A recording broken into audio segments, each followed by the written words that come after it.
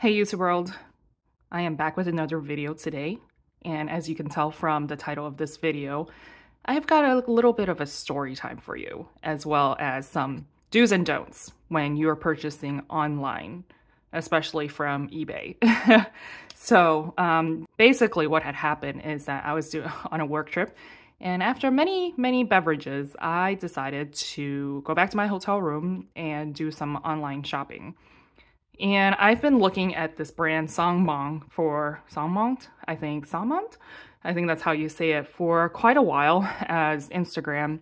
You definitely can go down a rabbit hole where if you click on one indie brand, Instagram decides to generate an algorithm so that it basically bombards you or lines up a number of different bags that usually it's indie brands, not so much like the big luxury brands, but the indie brands, they start inundating you with lots of ads. And of course, me, love clicking on every single one of them. And Songmont, I feel like is a pretty reputable brand from China, and they've got really cool designs. So I've been eyeballing it, haven't made the plunge, but then of course I typed in Songmont to Google search and this has popped up. This is the Luna bag, and just to show you, I mean, oh my God, just look at this. So basically I found this eBay link that I was like, oh, cool, someone's selling their second hand, or maybe they're just letting go this piece that they no longer want. It didn't fit for them or whatever. And you see that on Poshmark from time to time. And it was a really good deal. Obviously, I was not fully there to make a informed decision that I usually do and do some research. And of course, I just like, okay, cool, I'm just gonna buy it. And it was like $50 or $80. I can't remember. I can pull it up, but it was really cheap. But, it's not so absurdly cheap that I was like suspicious. It's not like $20 or whatever. For a retail of $308 for this particular bag. And then usually they do like 10, 15, 20% off. So, someone letting it go just to get rid of it at like $80 is not completely out of the realm here, right? So purchased it. It took about 2 weeks for it to arrive, and it came in this dust bag, which is fine. And then it also came with this bubble wrap. Then it was wrapped in, just your regular postage bag, no boxes or anything. And so again, I didn't think too much of it because I thought it was going to be, secondhand, but it turned out to be a complete knockoff, right? There was no smell, no plasticky smell, but I was touching the leather. It's questionable if this is actually real leather. If it is, it doesn't smell like it, but it also doesn't smell like plastic leather. But look at how awful that is. It doesn't seem like anybody has used this before, and it was just like lumpy.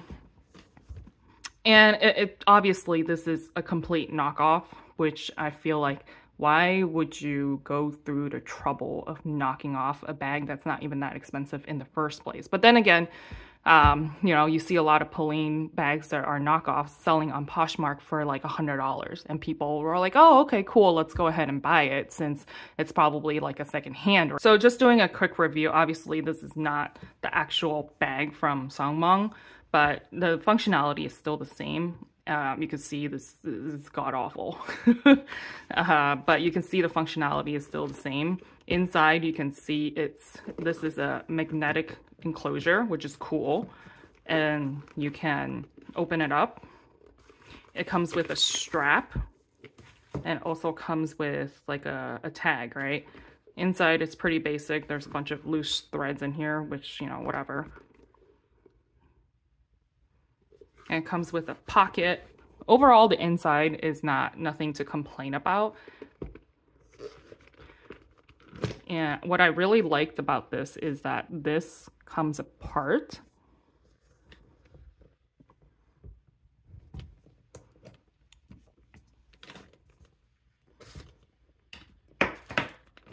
And you can go ahead and turn this into a little moon bag, right? Which is cute. And I know you're supposed to hook this up and becomes a little circular bag where you can hold on to it, but as much as I think that's cool, but it's just like, even if this is the real thing, how are you supposed to access your purse? You gotta like open it up. Wow, did you hear that? It was like a suction thing. And then this becomes a bracelet. And then you open it up to access your items. So it didn't really make too much sense to me. I'm not gonna open this, but clearly this is going to be a strap that hooks onto the D-rings here. Overall, the idea is cool, but even if I've gotten the non-knockoff version or the real version, I don't know. It doesn't make any sense for this bag. And also, it's supposed to be a vintage hardware, but this is clearly, I'm sure you can't really see that on the camera here, but this is tarnished. So what I did was send out a request for a refund, and they immediately respond saying, hey, the shipping back to China is quite expensive. Would you consider a $10 refund? And then you go ahead and keep the bag. I'm just like, no, I'm not going to keep a bag that is completely deformed, right? It doesn't even look good. If it was a knockoff, fine. But if it was, you know, a good replica, so to speak, I would have just be like, all right, fine, I'll just keep it and use it.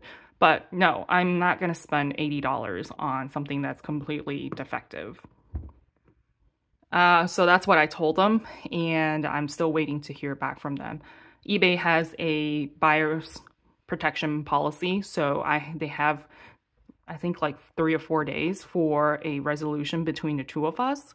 If there is no agreed resolution, then eBay will step in and we'll see what happens then.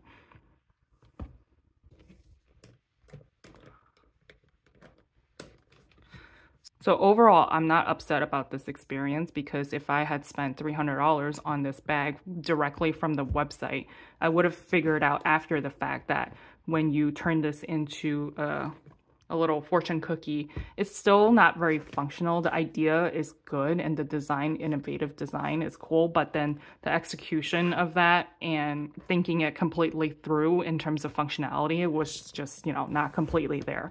So you would end up using it as just like a shoulder bag like this, and then, or with the strap, which is like the crossbody. Rule of thumb, in my opinion, is basically for contemporary brands that are ranging around, you know, $100, $200, $300, anything under $500 really, if you're deciding to go the pre-love route, I would say definitely just try to buy directly from, you know, Pauline or, you know, Floron or Songmont, these companies, because yes, you're spending maybe $100, $200 less, but you can end up being with a really cheap knockoff like this one. And it's just not worth your money, right? If it works, fine, but most of the time, there's some really bad flaws, because if you're spending only, you know, $50 to $100, they're not going to put the time to make it a good replica.